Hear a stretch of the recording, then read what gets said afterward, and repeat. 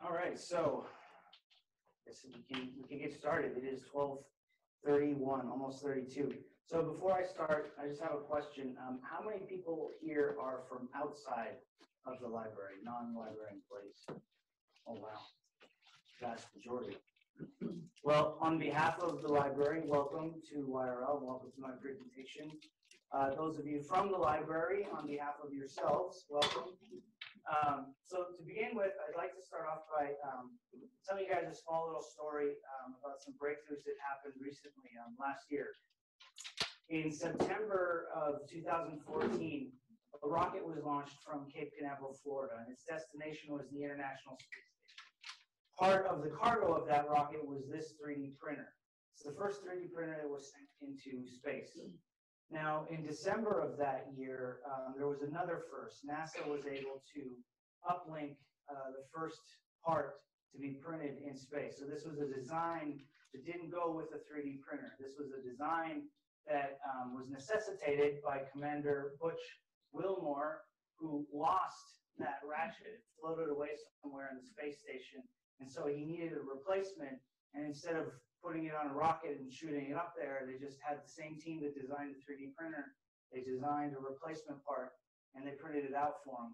This is actually that ratchet, not the same one that he has. It hasn't made its way back home yet. But what's nice about this is that you can download this. Anybody can download this. You have access to a 3D printer. You too can print it. Unfortunately, our 3D printer is not the same quality as NASA's. So ours doesn't really ratchet, but it's still the same part. Yeah, close enough. We get the job done.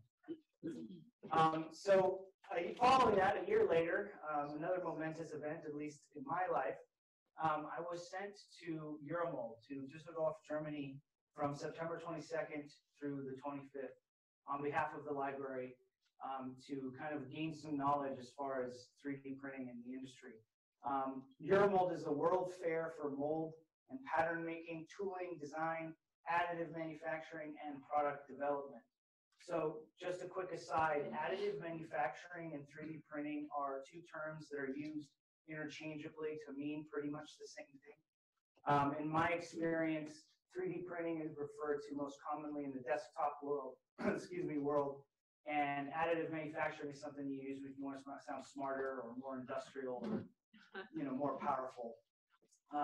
So there were two themes at EuroMold that I borrowed from: shaping the future of 3D globally and global visions of the future. So I'm going to be honing in on the second theme of EuroMold and breaking it down into kind of three parts: global visions and the future. So hopefully by the end of the talk, you guys will be convinced that additive manufacturing is a big deal. It's just getting started, and that actually the library is the home for 3D printing at UCLA. So global, worldwide additive manufacturing industry. Obviously, the United States is not the only country in the world that is developing and improving and researching additive manufacturing techniques and technologies. So what are some of the other countries in the world doing? Visions. Where is the additive manufacturing industry today? What are the visionaries of the industry producing and improving upon? And then, of course, the future. What do we have to look forward to? What does the future of additive manufacturing look like? So before I get into the current state of the industry, I kind of want to ask a question. Why now? Why are we just now talking about 3D printing? 3D printing was actually invented back in the 80s.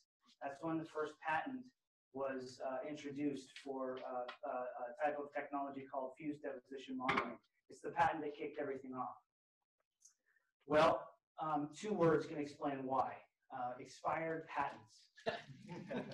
Basically, what you're looking at is a list of all of the patents that have expired in just the last 2.5 to 3 years with regards to 3D printing. A lot of the expired patents that have propelled the industry forward are what are called the foundation patents, the ones that invented this technique. The foundation patents for 3 different types of 3D printing: FDM, SLA, and SLS, and I'll get into those right now. So FDM printing stands for fused deposition modeling.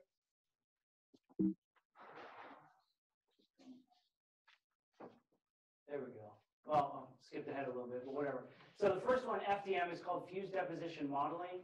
And that short video there that you're seeing is actually our 3D printer that we have in the library right now. It's basically an extruder that you feed a filament of plastic into. In our case, it's PLA filament, biodegradable filament. And in PLA's case, the extruder heats it up to 215 degrees Celsius and then lays it down layer by layer by layer to construct the three-dimensional object. The second type of 3D printing that has its foundational patent expired is stereolithography, or SLA. And basically, that's works with a photosensitive liquid resin that solidifies when it's exposed to high-intensity UV light. So if you look closely at the bottom of this video, you can see those little flashes of light. That's the laser. It's kind of a laser similar to what you have in your Blu-ray player. It doesn't have to be very powerful. It's basically firing into the resin to solidify the layers, layer by layer, to construct the object. And it kind of goes, the build plate goes in the opposite direction of the extrusion printers, kind of like Terminator rising out of the liquid goo. And then finally, the last type is not a desktop 3D printer yet. It's selective laser sintering, or just laser sintering, or SLS. This is the type of 3D printing that uses a much more powerful laser than the SLA type, and it works with a very fine titanium powder that the laser then sinters and solidifies layer by layer to create titanium parts. Those are the printers that produce, obviously, the aerospace titanium parts and actually medical implants. We'll get into those a little bit.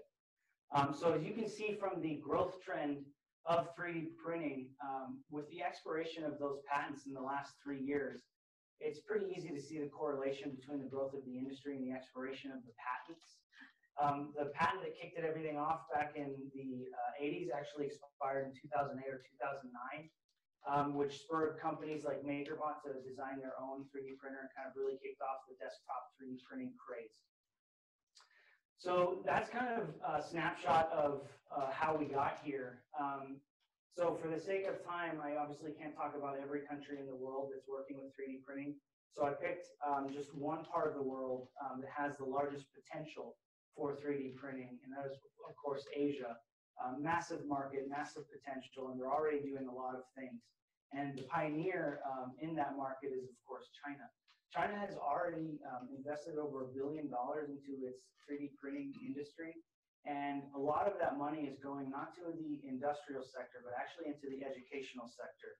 The government has pledged that they're going to put a single 3D printer in each one of their 400,000 elementary schools across the country, which is a pretty big deal and a pretty heavy investment from their perspective to really bring up the next generation of engineers and designers. And they've already broken records. I mean, they have the largest metal parts for aerospace. We've probably already seen on the news, we've read about the 3D printed houses or buildings that they're doing. And then, of course, they have the cheapest 3D printers on Earth. And so next up in Korea, they're relatively small right now. They do only have a 3% market share of the total global industry. But they are seeing an annual domestic growth rate of about 30 to 40%. And similar to China, they're also very heavily invested in educating their population with 3D printers. 60% of all additive manufacturing machines in Korea are in colleges and universities. So last year, the Korean additive manufacturing industry only really generated $42 million, but it's expected to grow to $316 million in just a few years. So finally, India is a pretty unique case because they were pretty late to the game.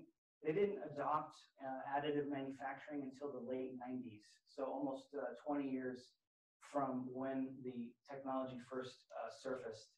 And since that time, though, they've really kind of cornered the market as far as jewelry is concerned. 80% of all jewelry that's manufactured with additive manufacturing techniques is made in India. So a lot of what's happening now is they're designing these really intricate rings and designs, and they're making the mold pattern by 3D printing, and then they just injection mold, mass produce on a massive scale. But to get that intricate design manufactured at first, requires additive manufacturing, 3D printing techniques. And a lot of those, the result of that industry basically is that 30 Indian startup companies have surfaced both industrial scale, but also a couple desktop 3D printers. So that's kind of a snapshot of the biggest players in Asia. There were other countries represented there, like Australia, New Zealand, South Africa, Japan. But there's just too much information for me for this one talk. So after that, of course, we got to talk about us. What about us? Our industry is the largest by far right now. In 2015, it's expected to generate $5.5 billion this year alone. Last year, in 2014, 140,000 individual additive manufacturing machines were sold, almost double the number of machines sold in the previous year. And surprisingly, at least it surprised me, the vast majority of those machines are still industrial machines. So even though we're having this massive desktop 3D printing craze, it's still vastly an industrial industry. Within those industrial machines, that 86% of 140,000, the type of machine that's seeing the largest growth is the metal additive manufacturing machines, the laser sintering machines. They're seeing a lot of growth and development. And of course, one of the biggest proponents of that type of 3D printing is NASA. NASA recently test fired, you're looking at the videos there of test firing a new rocket fuel injector that they designed. The rocket fuel injector they designed has 40 individual spray elements. Now, with traditional manufacturing techniques like CNC milling or injection molding, that rocket fuel injector consisted of 163 individual parts. With additive manufacturing, it's only 2 parts. So fewer parts means fewer chances for failure. And additive manufacturing, the manufacturing technique, also allows for a freedom of design that's unprecedented. So the engineers were able to design this really complex geometric flow pattern that swirled hydrogen and oxygen together, that combusted at a record 20,000 pounds of thrust, 1,400 pounds per square inch, and fired at 6,000 degrees Fahrenheit. So if you're not an engineer, those numbers sound impressive because it sounds like a lot. But this next number is well known to everybody, and that's the cost. NASA is constantly fighting for a larger budget, and so any way that they can save money is a pretty big deal. So this rocket fuel injector with traditional manufacturing techniques costs $220,000 for just one. 3D printing it costs $20,000 for 2. So there's a massive savings there, largely due, I think, because of the reduction in the number of parts. You just hit a button twice and you've got your rocket fuel injector. So to kind of change gears a little bit, to go into 3D scanning. 3D scanning is still considered part of the additive manufacturing industry. There are 3D printers, desktop 3D printers that have built-in scanning technology. In my opinion, the 3D scanning technology is still lagging behind 3D printing in terms of desktop availability. That isn't to say there aren't very, very high quality and excellent scanners available. It just means that I'm guessing you and I wouldn't be able to afford them. They're in the 5-figure range. But they have been around for a while. They're mainly used for reverse engineering. And believe it or not, this is actually a 3D scanner. So the end, that point right there, the ball, that's what the engineer designer uses to basically draw points on the outside of the object. And then the computer extrapolates from those points and creates the 3D object from that. But it's kind of laborious, it's kind of cumbersome, and so the most exciting developments, in my opinion, are in the handheld 3D scanning devices. This is still not, it looks like it's desktop availability because it's nice and small and portable, but it's still around $10,000 for it. But it's really nice. It's a USB scanner, handheld scanner. And as you can see, it's scanning him in a matter of seconds. So in a matter of 60 to 90 seconds, it can do a complete scan of a person. The software that comes with it is actually able to combine those 2 scans into a single scan, and it produces a watertight STL file in color. So let me go back there for a second. The STL file type, it stands for a lot of things for some reason, but mostly it stands for Standard Triangle Language and Standard Tessellation Language. All that means is that just like Word uses a docx file, or Excel uses an XLS file. 3D printers use STL files.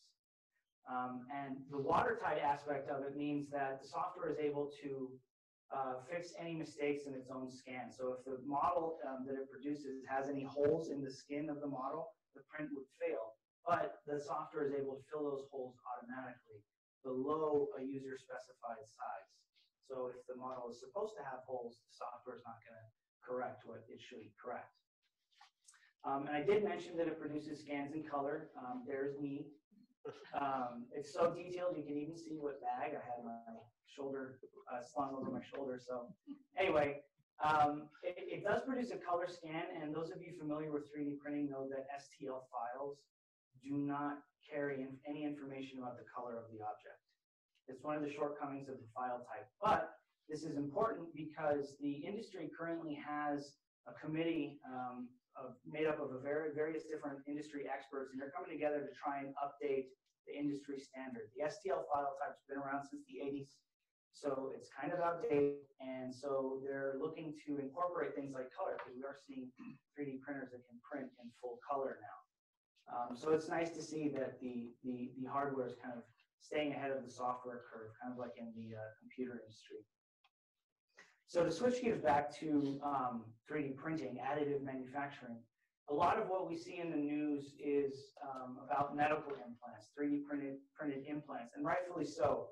A lot of us have heard about these titanium implants, like this sternum or rib cage that was recently transplanted into a patient.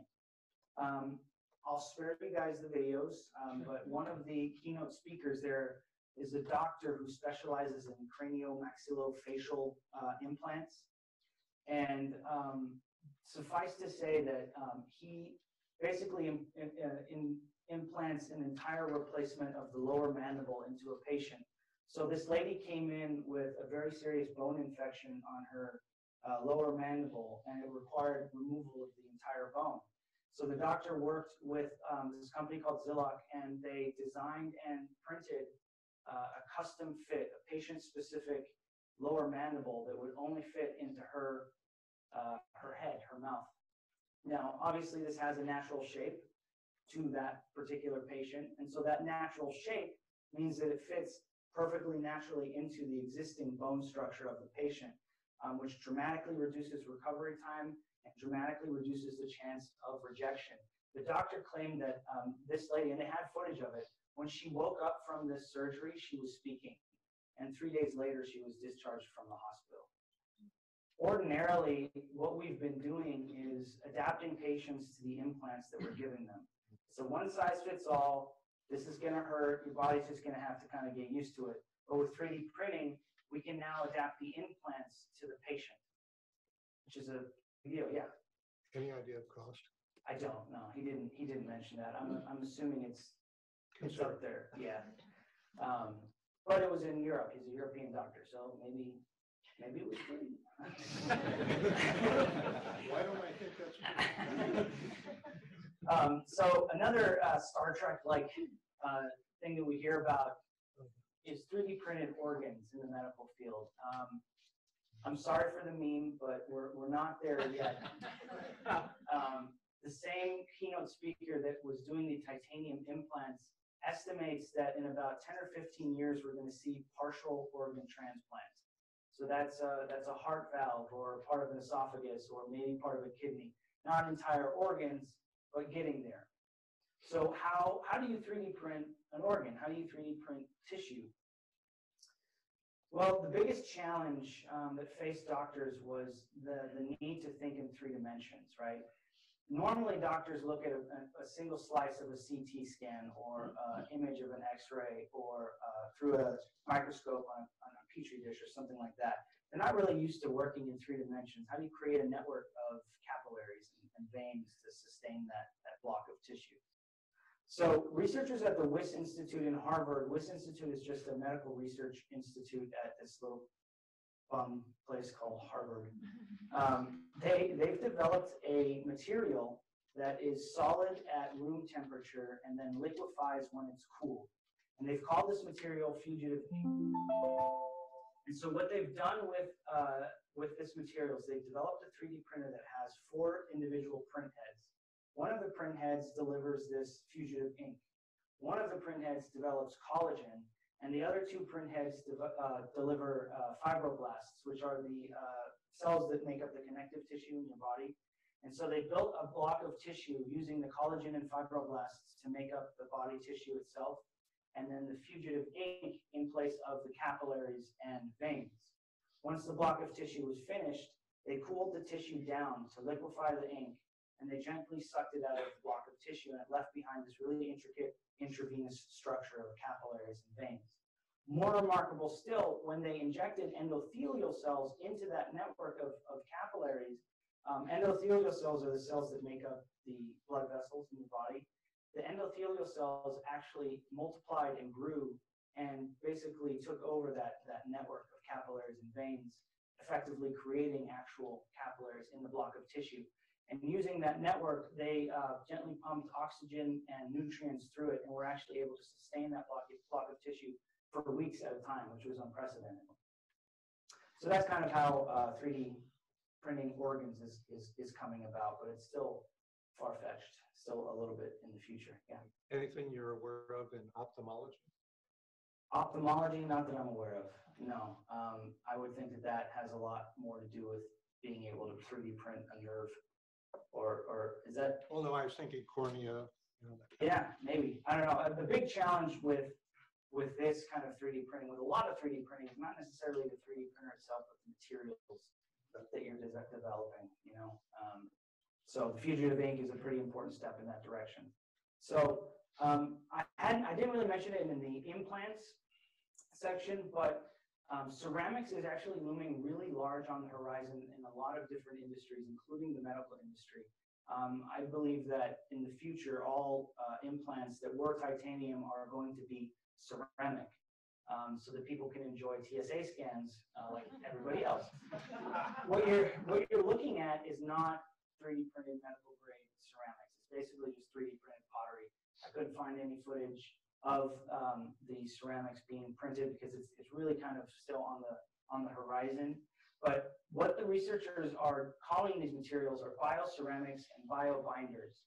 And they're made out of silica and calcium phosphate. And the remarkable thing is, that tricks the body into believing that the object is actual bone.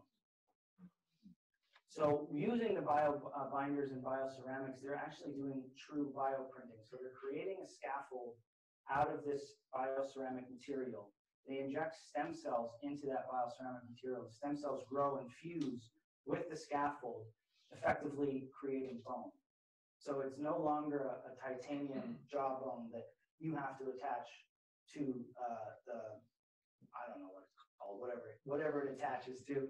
But it's now a ceramic replacement that actually fuses with the existing bone structure and is bone for all intents and purposes. So that kind of gives you an idea of the advances necessary for materials science. And also, it's not just ceramics, but also there's a big improvements in composite-based additive manufacturing. So carbon fiber, fiberglass, and Kevlar are also being used with 3D printing. It's kind of difficult to explain how you print in 3D printing carbon fiber. So I was able to find a video that explains it a lot better than I could. So let me go ahead and play that for you guys. Impossible Objects technology enables additive manufacturing of fiber-reinforced composites for making production parts. The CAD model is sliced into layers, and each layer is converted into a digital bitmap.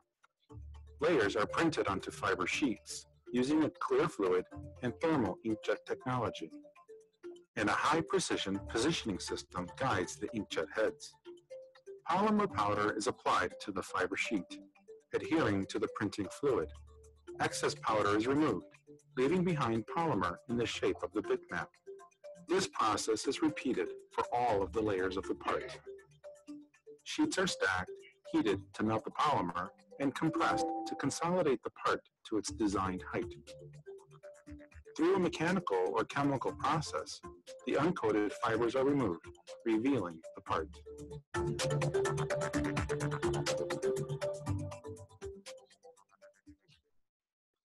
So the company Impossible Objects, they boast that their composite parts have a tensile strength of 19,000 to 23,000 psi.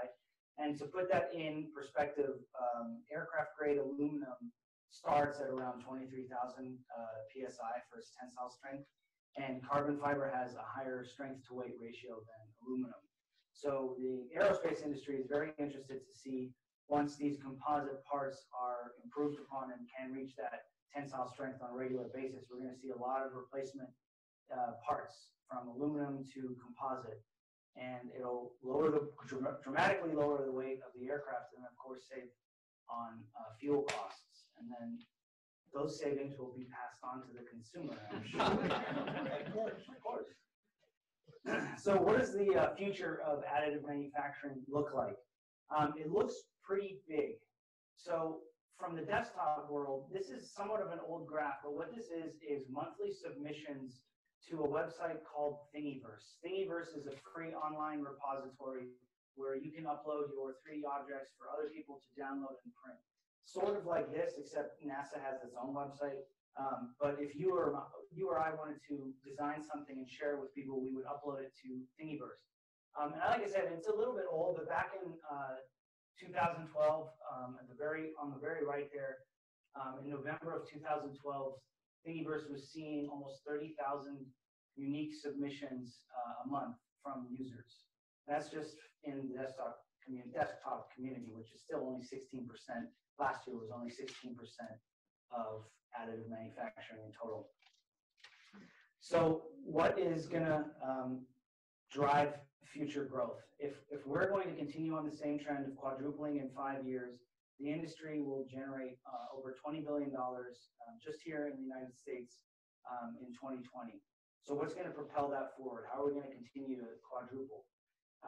Not to sound overly simplistic, but I believe two things: software and hardware are going to drive those two things forward. And specifically, two innovations from two companies, Autodesk and Hewlett-Packard.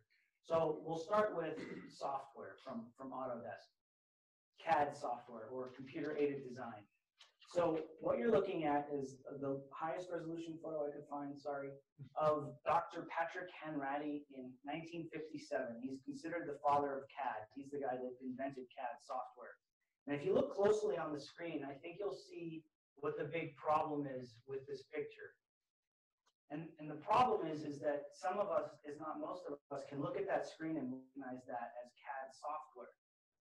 I didn't even know 50s had software, let alone software that resembles software of today. You wouldn't recognize a computer from the 50s. So if you recognize software from the 50s, it hasn't undergone too many improvements, unfortunately. One of the keynotes made a very strong case that CAD software shouldn't stand for computer-aided design, but should rather stand for computer-aided documentation, because the computer isn't designing anything. It's simply documenting the inputs of the engineer, of the designer. It's not doing any designing itself. And so that's what Autodesk is trying to change. They've got a software that they're calling within. Technically, it is CAD software, but they're calling it generative design software. I have a video that I'll play in a second, but in a nutshell, that basically means that the engineer or the designer gives parameters to the computer with which to generate designs. So the engineer is no longer designing per se, they're just giving use cases and parameters and constructs for the computer to then design the part. So the only video that I could find of the software within was very long and very boring, and it had no sound, so I had to trim it down. So because I had to trim it down, I wanted to take a screenshot, which is what you're looking at right now, a screenshot of the final part, because the clip that I have for you doesn't show you what the final part looks like. So this is the video. So the part, as you can see, is not solid. Instead of being completely solid, it's designed by the computer, designed a lattice work structure in the interior. Now, that is incredibly intricate and incredibly difficult, if not impossible, for a human to design. I mean, it's possible, but the amount of time it took the computer is far less than it would take even an expert designer.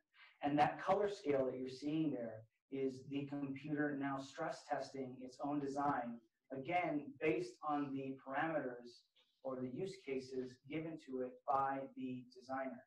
And you can't really read it up there, but he or she just clicked optimize component. So keep an eye on the lattice structure right here. Boom. So the computer designed the lattice structure. The computer then tested the lattice structure in the relevant use case scenarios, and then the computer optimized its own design in specific places based on its own stress testing of the part. This would have been impossible to do without a computer that can do that. I mean, I guess it would have been possible. It would just take years to do instead of minutes. So it's pretty exciting to see that now Autodesk is kind of bringing about this new way of thinking as far as CAD software is concerned, to actually harness the vast computing power that we have to actually design parts for us in ways that we wouldn't have thought possible or even efficient. So next up is HP. And I should have mentioned this before Autodesk, but I'm not necessarily advocating one company over the other or saying you should go buy their product or whatever. In the case of Autodesk, I'm saying they're doing something nobody else has done before, and it's going to change a lot of things. And in the case of HP, it's the same thing. The technology that they're introducing is something new. But more importantly, I think, is that they're a $100 billion company with 300,000 employees. Everybody knows who HP is. So for them to become invested in 3D printing is a pretty big deal. The largest 3D printing company right now is only about $1 billion in assets. So harnessing HP's resources is going to, drive innovation forward. And so the technology that they've developed is called multi-jet fusion. And they claim it solves one of the biggest problems facing 3D printing today, and that is speed, production-ready speed. So in a test of printing 1,000 gears, HP claims their printer did it in just 3 hours versus 38 hours with laser sintering aluminum printers, or 83 hours with material extrusion, the FDM printers. Now we can't independently test this because the printer's not out on the market yet. It should be available sometime next year. It's not a desktop 3D printer, it's an industrial 3D printer.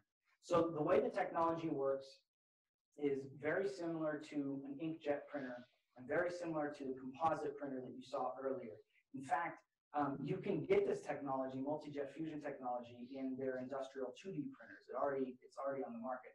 So they harnessed that technology and applied it to 3D printing. So remember in the composite video, sheets of carbon fiber were laid down, and then the print head deposited powder and then a fusing agent. In this case, instead of a sheet being laid down, the print head lays down that material. The print head also lays down the fusing agents and then applies the necessary energy to fuse the agents to the material. And it can deliver all of these materials at a rate of 350 million drops per second, which is produces a resolution of 20 microns, which is 0.02 millimeters. The resolution just means the height of each layer. So the smaller the layer, the higher the resolution, more intricate, more fine the details. So more exciting, at least in my opinion, than the hardware of their 3D printer is the materials that they're advertising that come with it. So they're also developing this material that their prints are going to be made out of. And I've got another video here to kind of explain that a little more succinctly than I could. HP's multi-jet fusion technology enables the world to realize the full potential of 3D printing in fully functional parts. HP transforming agents could control texture, friction, strength, elasticity, electrical properties, thermal properties, and more. Imagine a single part with stiffness optimized in some areas, elasticity in others, or wear resistance and friction customized where needed. Or imagine printing a complete electromechanical module in a single 3D build without requiring further assembly. HP's full system solutions could allow inventors to design and build assemblies that have form and function surpassing what can be imagined and manufactured today. The list of future possibilities seems endless. So every time I watch that video, I can't for the life of me figure out why HP shows a video that looks like it was made in the 90s to introduce this really brand new technology. But just to kind of reiterate what they said, one of the most common questions I get asked, kind of tongue in cheek, is can you 3D print a 3D printer? No, not yet. But with this kind of a technology, this is a big step forward in accomplishing that. So a single 3D printer can, in one single part, print different properties, electrical conductivity, stiffness, flexibility, all in one single print at the speed which HP advertises. So again, it's an exciting product. I'm not supporting the company necessarily itself, but I think you'll agree it's kind of if you know anything about 3D printing, it's kind of a big deal what they're introducing. So to kind of wrap things up, I want to throw some more numbers at you guys. The global manufacturing industry, that is not just 3D printing, but all manufacturing throughout the world, generates $12.8 trillion a year. Currently, worldwide, additive manufacturing only occupies $11 billion of that $12.8 trillion. So given everything that we've talked about, all the industries that are going to be changed by additive manufacturing, the aerospace industry, the material science industry, the medical industry, software, desktop 3D printing, and all the industries that I didn't really have time to mention, like fashion or food. Given all of those different industries, how many people here think additive manufacturing is going to grow to encompass less than 5% of worldwide manufacturing? Less than 5%. Between 5 and 10%? 10 and 25%? More hands. 25 and 50%? And over 50%? A lot of hands there. Okay. So just to put things in perspective here, 2% of $12.8 trillion is $256 billion a year. 5% of $12.8 trillion is $640 billion a year. And 10% is, of course, $1.28 trillion a year. So whatever the case may be, it's clear that there's a lot of growing left to do in the additive manufacturing industry, a lot of innovation left. So what? So what? Why are you here in a library conference room, listening to a library employee talk about 3D printing? What the heck does this have to do with UCLA Library? Well, recall the theme that we talked about earlier, global visions of the future. Now, UCLA, by its very nature, is a global institution. Nobody would argue that. And so by extension, the UCLA Library is also a global institution. Now, the library is the campus nexus where all of the disciplines that we talked about are studied and developed and improved upon. I strongly believe that part of the library's role, a very large part of the library's role, is to provide the campus with the resources it needs to meet the challenges of today and realize the visions of the future. And if we have an opportunity to introduce 3D printing for the first time to students and faculty, that's a pretty big deal. And not only that, and more importantly, I think the most important thing, in doing so, we actually free up other departments to invest in more advanced 3D printing technologies. We're the campus's springboard. We facilitate innovation, we facilitate research, and we facilitate progress in every discipline. Thank you very much.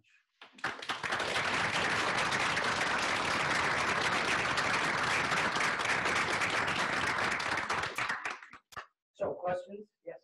Does the library own a 3D printer? We do, yes. We have a pilot program. We have a single MakerBot 3D printer. If you are interested in printing something, contact the library help desk. Just helpdesk@library.ucla.edu. The pilot program is open to submissions right now. We're hoping to get more so that we can kind of have a more robust, permanent service. Yeah. Was there any discussion at EuroMold about safeguards that need to be built in to protect against, how shall I put it, nefarious use of these technologies? Yes. So I kind of regret it because you know the way the conferences are, you can go to room A or room B for whatever talk. And there was a talk on intellectual property law, and it sounded really boring, so I didn't go to it. I went to a different one. I caught the tail end of it, though, and it seemed like most of what he was talking about was intercompany relationships. So how do you protect your intellectual property from other companies that are trying to 3D print the same things? So the short answer is, I don't know. The long answer is probably not, because there are so many unanswered questions. Most governments aren't agile enough to incorporate something like 3D printing into their law books. Most of you have heard about the guy who's trying to 3D print guns. Well, from my understanding, there's only a few, one or two parts in a gun that actually makes it a gun. And those are the parts that are illegal to manufacture on your own. You can make your own handle, you can make your own barrel, it's just a tube. There's only a few parts that actually turn that piece of metal into a gun, and those are what's illegal to produce. And the law covers all known types of manufacturing, except 3D printing. So there are questions like that. There's, of course, intellectual property considerations as well. But those are just questions that time will answer. As far as the library is concerned, all of what we do right now is kind of goes through me. So there hasn't been any illegal 3D printing, I promise. Our printer wouldn't be able to print a gun part anyway, I don't think. It would probably melt. Yes? So you put out your open call to faculty and students to submit proposals. What kind of requests have you got? It's a good question. The biggest project and the most exciting for me was actually an archaeological project. So over the summer, there was a display in the lobby of YRL where we displayed a 3D printed ruins of a site called Pumapunku in Bolivia. And these undergraduate researchers took 19th century journals that had these measurements of these massive stone blocks from these 19th century explorers. They took those measurements, created 3D models of them, and then printed them all out. And so that project then turned into, okay, so now what? We have all of the existing blocks. Let's see if we can reconstruct the ruins of what it actually looked like. And they did. And then they were also able to start hypothesizing what missing parts looked like, because not all the stones were there. But once you start assembling it, it becomes very clear this block looks a lot like that block that is half missing. So we can just kind of build the rest of it that way. There have been, of course, plenty of engineering students, chemistry students. They've been refining their design of a chemical reactor. They explained it to me. I'm not a chemist. So basically, it's just like a tube with channels that is supposed to keep the two gases separate until they're ready to combust at the bottom. And so that's kind of difficult to machine. And so they've been working with me on 3D printing that. There's also a lot of students in DESMA and TFT, the theater and design schools. Props departments usually do set designs, and they usually have three, from what they told me, they have 3 different iterations. The very first iteration is incredibly small, made out of paper, like a little smaller than like a dollhouse. Then you scale it up just a little bit to the dollhouse size so that you can paint it and you can see what the object looks like with paint. And then you actually build the life-size object. So we're learning that we fit into the second phase there. The first phase is so small and so intricate that our 3D printer it doesn't work very well. But that's just part of the learning process, right? And it's also design limitations. The students aren't used to 3D printing, so they're designing parts the way they would normally without considerations for the limitations of the technology. And then architecture students printing their models and stuff. There's been a lot of interest, a pretty diverse interest. The medical community, the Brain Mapping Center has these little custom-made plastic mouth guard things for rodents that they do CT or MRIs in. And when the rodents wake up, they generally bite down really hard and break that little plastic piece, which costs like $100 or $200 per. And so the guy had an engineering background, designed his own version of it, and we 3D printed a bunch of those for him. So. What's the typical cost of a 3D print, like of a set or something? It's a good question. So for this type of 3D printer, the FDM printer, the MakerBot that we have, their filament comes out to be $50 for a kilogram, which breaks down to be about 5 cents a gram. So this would cost less than $1 in materials to print. Other types of materials, obviously, like powdered titanium. I don't know what the going price is of that. But the stereolithography printers, they're also available in a desktop model. They are a little bit more expensive, the resin that comes with them, but they also, the benefits of having a laser printer are kind of worth the cost. They're higher precision. They don't have as many limitations as far as support material and stuff like that. So inexpensive.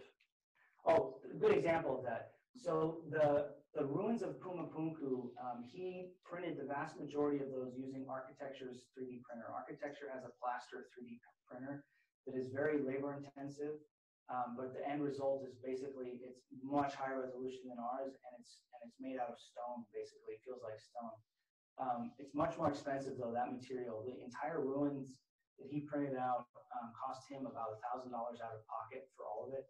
And I've estimated on the file sizes that the files that he's given me, it would cost the library about $80 in materials to print the same stuff. So it's cheap. Yeah. Is this service subsidized by the library? Is there a direct cost to users? No, there's no direct cost to users right now. And It's a aside, pilot program. what's that? Because it's a pilot. It's a pilot program, exactly. We're not set up to charge anybody for it yet. But aside from that initial investment of buying the printer, which was only about $3,000, the only upkeep that we've been doing is buying more filament, which hasn't been a lot. So fractions of a penny if you had to trace it all the way down to the students. Yeah, Brittany. What about the library landscape in general? Because it seems to me that public libraries have also been really agile in purchasing, like LAPL has done it, purchasing 3D printers for their communities as well. How do you see the library landscape right now? That's a good question. So one of the first challenges is where, right? If we're going to have all these 3D printers, where are we going to put them? Because they're not small. They're, the ones that we're looking at are about this big. So that's the first question. And the second is, how do you start up a service that is going to grow to service of 40,000 students on campus? So what we're hoping is that we can generate enough interest to demonstrate the need of the service. That's kind of why I'm doing this presentation. That's why we've opened up the pilot program to students and faculty. I wish I could go to faculty and say, put me in your curriculum, because we will definitely be able to print what your students come to us with. But I can't yet because we only have the single printer. We do have purchase requests in work to buy more 3D printers so that I can start going to professors and faculty and really starting to integrate this kind of thing into the curriculum. Because the big challenge is again, getting people to think in terms of 3D printing. Has there been good examples of that at the universities where they've embedded that into the curriculum or have done any sort of? There are examples of like these maker spaces, right? And so it's not, for us, it's not just 3D printing, it's the same with them. So we have a laser etcher that we're probably going to incorporate into this kind of a maker space, large format printing, just kind of creative tools for students. There are plenty of examples around the country of these kinds of maker spaces. Whether or not they've been successful in integrating into the curriculum, I'm not sure, but I do know that they are successful in the sense that the service is being used. So, yeah. Do you have any plans to try to invest in more of the scanning, the 3D scanning, which is as we found out is right. limited? Limited, yeah. So actually, the Center for Digital Humanities has a desktop scanner that is way better quality than our scanner. It's currently being used in Egypt to scan relics and artifacts in the field. But we've partnered with CDH numerous times, and I can very easily see if it's not in the field that we can open up use or work with the Center for Digital Humanities to have access to that scanner. As far as us having a 3D scanner in our like makerspace kind of area, as long as it costs $10,000, I don't see that happening in the foreseeable future. Rather spend that money on getting more 3D printers so that we can have that service up and running. But yeah. Do you have any software of the AutoCAD variety in your center? Not on the click image, but there is Autodesk 360 is a free CAD software for students and faculty. There are plenty of freebie design softwares like NetFab Basic or even Autodesk 123D. There are a lot of free CAD design softwares that you can get. We do have on the click image software called Rhino, which is also CAD software. So it's out there. Yes, Emily. We have a question from online from Rhonda Super. And she wants to know, can the library serve as a place to bring together resources and folks from different places on campus to provide a focal place for a makerspace service? Yes. You probably didn't see this, Rhonda, but when we started, I asked people to raise their hand if they were outside of the library, and the vast majority of the people attending right now are outside of the library. So yeah, I think that is going to be, in my opinion, that's going to be the main focus of the management of this lab. It's not going to be the technical knowledge to maintain these 3D printers. They're pretty easily maintained, but it's going to be the outreach, going to these different faculty members that don't know about the technology and certainly don't know that it's available in the library. So yeah, it'll be a challenge, but I definitely think it's possible. And I was wondering if Doug could talk about the 3D printing expo that we held almost exactly a year. Almost exactly a year ago to this day, yeah. So one of the first jobs I was given when I was starting here was to write a proposal to bring a 3D printing service into the library. And that was it. I didn't know how to write a proposal, first of all. Secondly, there was no budget. There was no way of telling me where this 3D printing service would be held. We didn't know who would use it. And so what we did was we ended up having a 3D Expo Day, kind of to showcase the technology. And the turnout was actually surprisingly good. Last year we had about 176 people turn out for that event. A lot of people in this room are probably as a result of that Expo Day. So I met a lot of people there from various different departments that are very much interested in seeing the library have a 3D printing service. If all it would take is to have a faculty member be a faculty partner or sign off or something like that, we would have had this service up and running months ago, because there is that interest out there. So. Are you planning another expo? We should, I think. I think we will. Not this year, it's a little too late for that, but I definitely think we should, yeah, in the spring, especially if we get the green light and purchase more 3D printers, because once we have more 3D printers, that's going to be the main drive, is to let people know, to kind of spread the word, and we all know that just emailing people doesn't always work. So that's why the Expo Day and things like that is a much better way, at least in my experience, to do the kind of outreach that is needed. Any other questions online? Is anyone looking into corporate partnerships? So not on an official level. We have been working closely with MakerBot because several reasons. If you were to ask me to recommend you a single 3D printer for you to use at home, 9 times out of 10 it would not be a MakerBot. But if you're looking to create a service that is scalable with tons of different 3D printers, it would be MakerBot. They're the only company, in my experience, that has executive support. They have Ethernet ports attached to their 3D printers. All of the models they use the same detachable extruder head. So if that gets clogged, you just remove it, send it back, and have a replacement. So there's no official corporate partnership in the works, but we have been working very closely with MakerBot to kind of get this service up and running. They actually came and sent 2 representatives to the expo last year. So they're very much, yeah.